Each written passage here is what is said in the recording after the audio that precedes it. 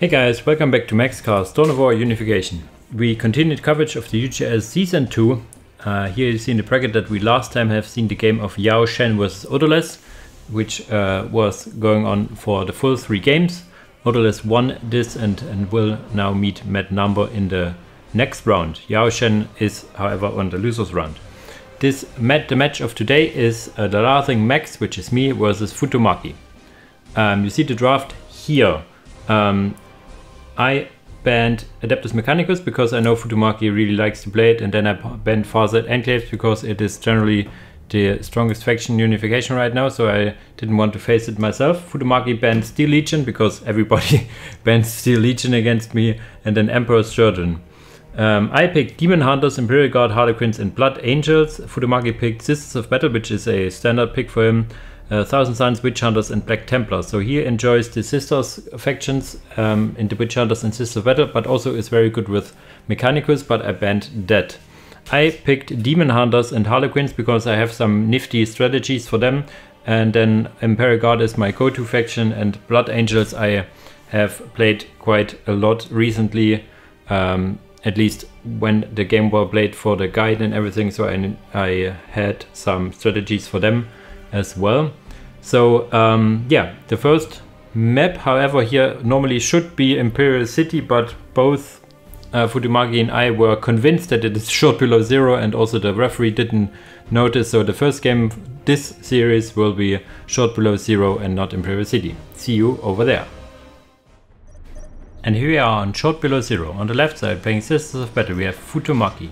On the right side, playing Harlequins, we have me, TheLaughingMax. I go for my patented mime spam. You go 4 mimes as well as Temple of the Laughing God. You could go super aggressive and send them in directly, but I usually cap some points first to get some economy going.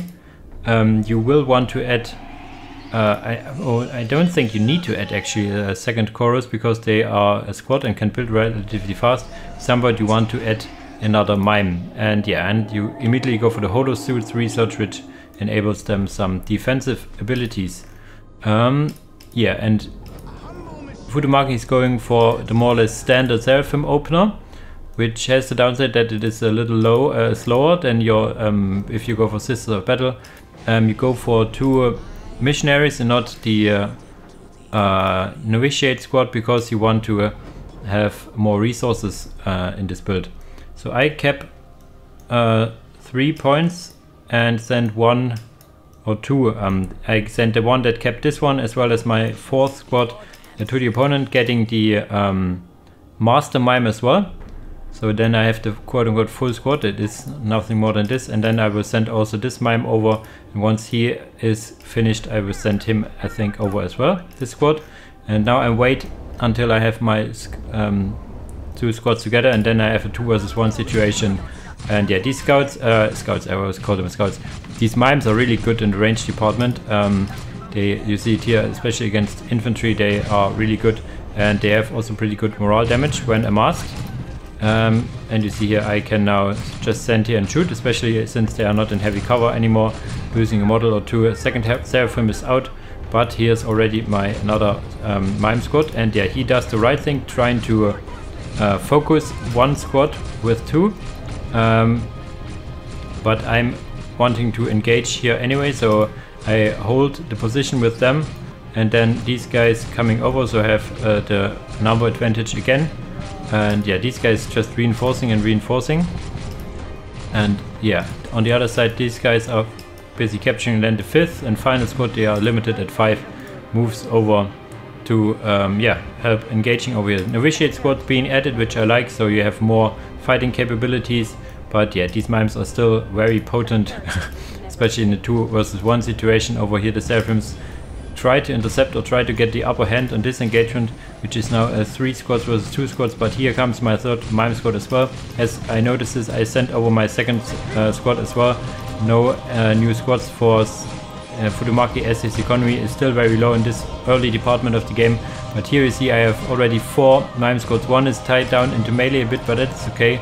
They can kind of hold their own in melee as well, just a bit, but in general are pretty cheap for what they do. And also the Holosuit's doing wonders here, which gives you a percentage chance to dodge, melee and ranged attacks. So we have a big old fight in this heavy cover. Mimes really laughing their face off. You can see it here. I like that the heavy cover icon is a laughing face as they're like, ha ha ha ha ha, I sent in heavy cover. And yeah, this looks pretty bad for Futomaki as well. He only has one squad left, it looks like. Yeah, one squad. He lost one squad. And now I'm just standing here in the base. As I noticed that he is about to leave, I think I will want to upgrade a few listening posts. If I haven't already. Yeah, so this one getting upgraded and then maybe the one in the base to avoid any base trading situations. While I kill his point over here. This point I already killed, so I actually kept now. Not sure if I sent the chorus over. Yeah, the chorus is busy here and then will come over here, I think. So my economy should be very good. Yeah, we have 74 and 24 against, what was it? 56 and nothing really. And yeah. Getting some Helldivers music because it's awesome. So the Helldivers are nowhere near here, but still we have yeah, now the listening posts getting killed one by one. What is being added? The Canoness. The Canoness is a good answer to this, but the Canoness takes a whole time to, how should I say, a long time to get here, while I have already basically more or less the full map. He has this point over here and will upgrade it. Okay, gets the holy icon. He wants to use the blinding light, I think. Blinding light would be very useful indeed. Seraphim's coming now in, but yeah, there are still enough mimes here to defend this off. The missionary over here will get shot down, and yeah, I think his last bet is the Canoness over here. Core is still here, losing almost the model, but yeah, they wanted to build this point, but now are not. What is he getting? Another novitiate squad. Okay, that's good. Seraphim's here trying to fight these mimes. I think I'm also starting tier 2 at some point. Yeah, tier 2. As I said it, I just started. Novitiates are here. The Canoness is here. So this is the last stand. And not sure if I'm fighting it out. Yeah, I'm trying to get my guys together. The chorus actually provides a small health regeneration bonus to nearby squads. So if they stand here nearby, they should regenerate relatively good. Relatively fast. And the Canoness just gets kited like there's no tomorrow. And yeah, always trying to send these where they can fight without being attacked. This listening post is now being built and now will be also upgraded. And yeah, this is the nail in the coffin, I think. The novitiates are still here, decapping one squad point of which I have kept in their own base. And yeah, the Canoness will die in the heavy cover, and there's only Seraphims here. And yeah, so the first game was won by me 1-0 with a rather cheeky mime all in. How can you deal with it?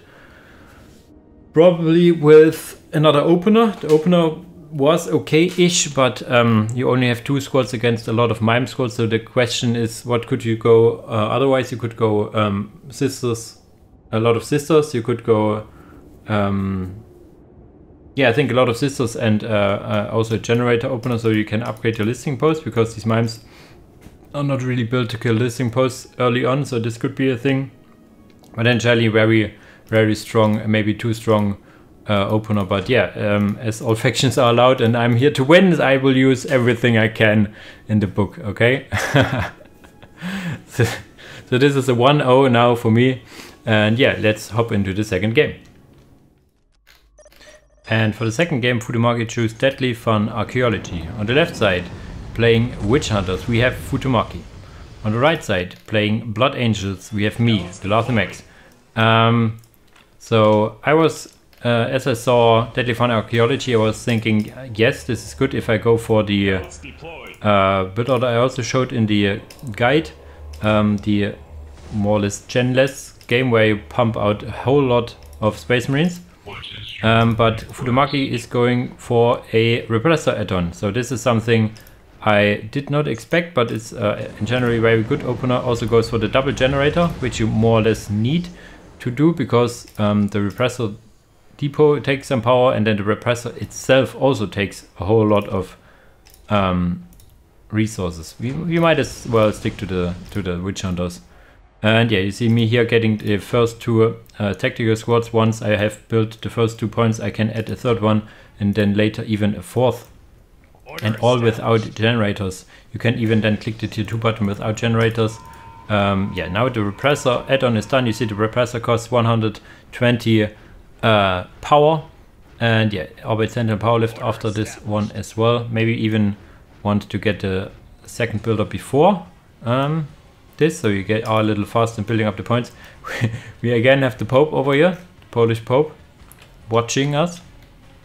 Yes, this is the witch hunters, you know, it's like having the Pope out. So I take the middle with my scouts, and my tactical squad take this point over here. And also this one will then kept by these scouts. The scouts over here are then, I think, assigned to this point. Yeah, trying to get the strategic point in the middle as soon as possible, as this will give me some economy advantage. Now we have the repressor here coming in. I see this and we're like, oh crap. You see me and I realize a little too late. But I have 2 points, and most importantly I want to save these builders so I can get this point up. He gets his points up really fast because these Arbeits have melee Arbeits have a good, how should I say, capturing rate. I think I will capture this before he can kill this Heliod, or will I? This, yeah, okay, he moves a bit, so this will actually survive as well. So I'm taking now a good chunk of damage to this listening post, because I was like, I have a lot of dudes and you only have 1 tank, what's you gonna do? And yeah, getting a little closer so they can fire better. And yeah, you see halfway down now, only a third. Do I actually get it? Now that it's shooting back. Is he coming in? Yeah, I need to focus it down. There comes the repressor doing one of this drive-by movement, and then also the Arbeit power lift is getting into the repair, so I will not get this. I need to get away. There's a smoke launcher. What is it? Yeah, the smoke launcher, which decreases the sight range of a squad if it's getting hit. So I only see when I get hit, I will see way less. Okay, not sure what this is all about. Okay, whatever. So he has quite a good economy for this state of the game, 80 and something. But I'm thinking this is just 1 tank. The damage output of the tank isn't the greatest, so I'm just sitting here with 4 squads of Space Marines now, I think. 1, 2, 4. I think it's 4. And we quickly can check. Yeah, it's 4 Space Marines and 2 scouts sitting here. If he comes in, I think I can even take this down with just enough bolter fire. So my idea is to get tier 2 at some point, which I'm not able yet. He wants to get tier 2 at some point as well. He has enough power, he needs some requisition, but not much. 275 I think it is now, without the Adeptus Sororitas Convent. Yeah, the problem is that these guys... Oh, I heard it might happen, yeah. So these guys have shotguns, so they trample my guys. These repressor can march over them, and then they also have the smoke launcher. I heard that this had a sync error in it, and I hoped it wasn't true, but it is. So this is the first sync error of the tournament, and it is again on Dawn of War Online. A lot of games have been played on Steam to circumvent it. The games that were played on Dawn of War Online had no sync error so far, so it's kind of sad.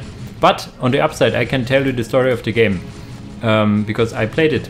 I got to tier 2 at some point. Did I start it? No. I will go to tier 2 and add some melter guns on those guys to fight off the repressor. And most importantly, I go for vehicles then. The Razorback for Blood Angels can get multi-melter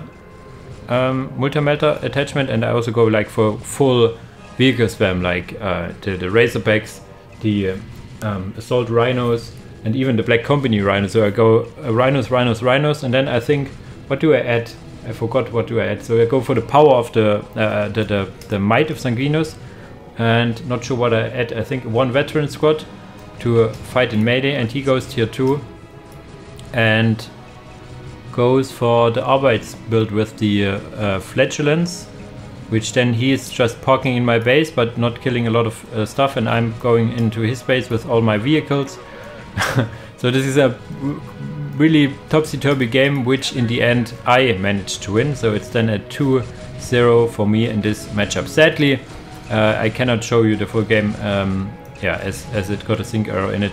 Let's pray that it will be no more sync errors, or at least not much in this tournament, or at least a little later in the game would be fun, I think. Okay, but this is a short video this time. This ends this match, and yeah, as usual guys, thanks for watching and see you in the next video. Bye bye.